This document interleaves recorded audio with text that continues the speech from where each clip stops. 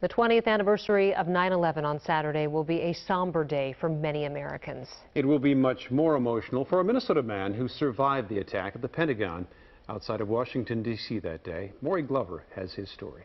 The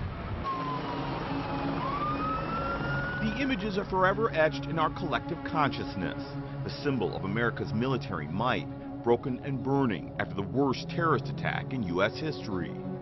But just around the corner from where a hijacked Boeing 757 crashed into the Pentagon sat Ty Peterson, who still has a hard time putting into words what he experienced on that fateful day. The day itself was just a nice, partly sunny day like today was, and it kind of changed everybody's life forever. On September 11, 2001, Peterson was a captain at the Department of Defense working on budgets for the Air Force's drone program. He was talking on the phone with his wife Kelly about the two planes that had just flown into the World Trade Center in New York City when he heard a loud noise and knew something was wrong. I forget what I was doing. I was logged into the computer, but then there was a whoom, and the desk shook and the monitor wobbled. And then the alarm went off, and I was talking to Kelly, my wife, on the phone at that point in time. And I said, "Holy beep, something just hit here. I'll call you when I get out." The point of impact was 583 feet from Peterson's desk, and by the time it stopped moving, it was just 400 feet away.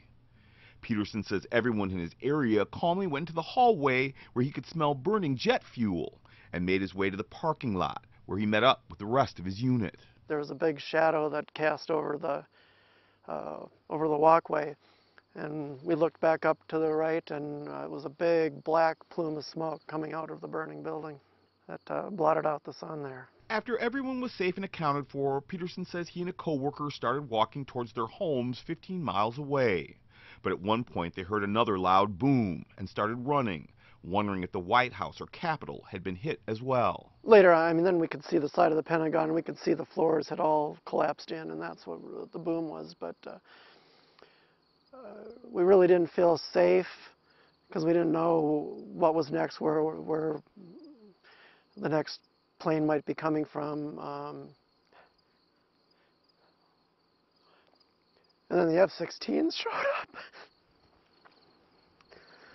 And we're flying patrols over the Capitol.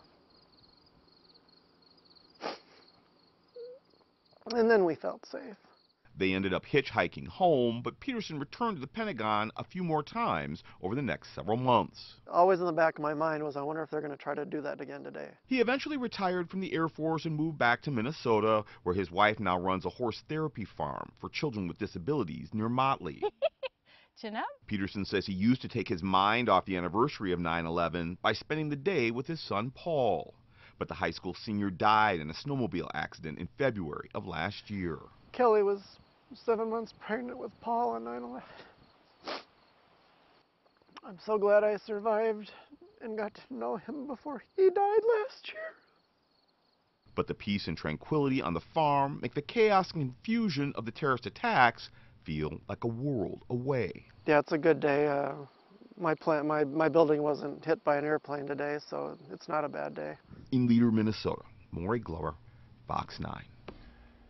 I think we forget how emotional that day is still for people. What a tragedy in his life, and how he's had to deal with that for the last 20 years. So traumatic for so many people. Anybody who was just like us, just watching it too from afar.